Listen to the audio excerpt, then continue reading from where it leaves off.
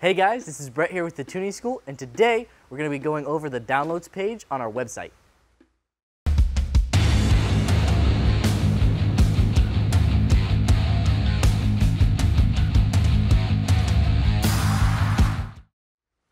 So the download page on our website is something that we offer our customers that makes your life a little bit easier when you go to tune. There's lots of information that's located on this downloads page, but most of what's there is actually HP Tuner's layouts for the 3.0 software. Now, what this means is you can go to that downloads page, download layouts for, let's say, a GM Gen 3 vehicle, and then you could go ahead and open those layouts that we defined and start tuning the vehicle. So we're just going to go over how to find this downloads page on our website and then how to pull the files from it and open them in HP Tuners. So here we have the homepage of the tuningschool.com. So when you go to the tuningschool.com, it's going to pop up, it's going to look just like this. To get to the downloads folder from here, what we're going to do is we're going to go over here to About. We're going to select Downloads from this drop-down menu. We're now at the downloads page of our website.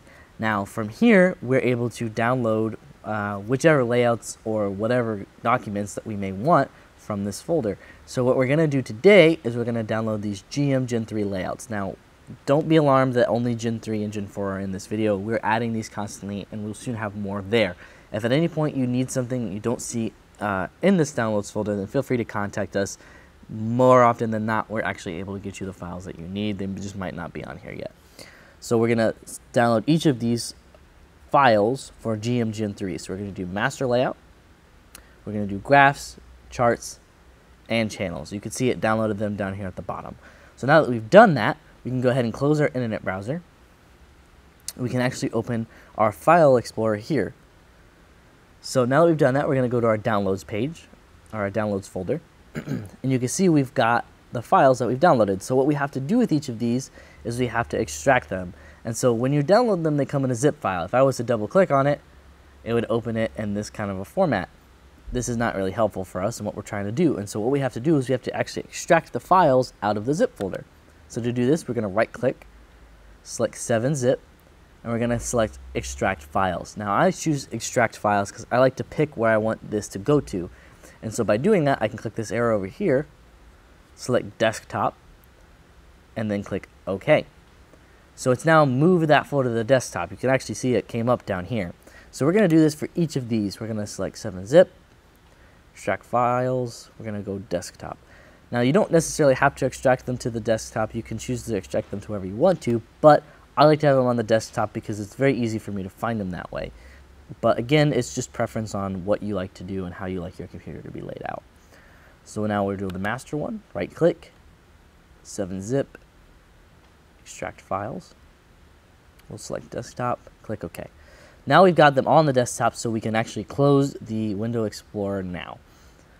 So now that we've got everything we want here, let's try and open one. So let's try and open our master. If I double click on it, and then I double click on the file here, it opens it in Internet Explorer. Now this doesn't look helpful, and this is definitely not HP Tuners. Now the problem here is HP Tuners has defined these files as an XML document. When your computer sees this XML document, it tries, instead of opening in HP Tuners, it tries to open it in Internet Explorer. This is not a problem, it's not a big deal. What you have to do is you've got to go to the scanner and then open the files that way.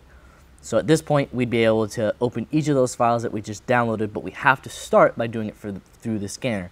Now, if you don't know how to open the files through the scanner, then click this link here and we will go through that in another video. I hope that you guys enjoyed this video. If you have any questions about anything that's located on our downloads page or how to get any of the files off the downloads page, then just contact us at 727-264-8875. Don't forget to subscribe to our YouTube channel, and don't forget to follow us on social media.